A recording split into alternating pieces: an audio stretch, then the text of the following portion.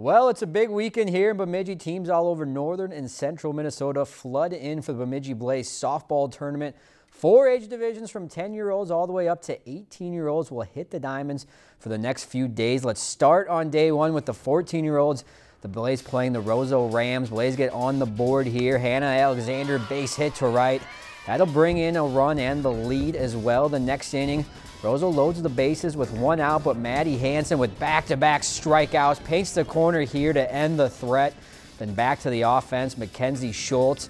She's going to find some grass here in right field. That scores a run to extend their lead. Then Emily Skeim gets into the action. Ball gets past the third baseman. Another RBI hit for the Blaze. They go a perfect 3-0 on the day and will have the #1 seed tomorrow. If you've enjoyed this segment of Lakeland News, please consider making a tax-deductible contribution to Lakeland Public Television.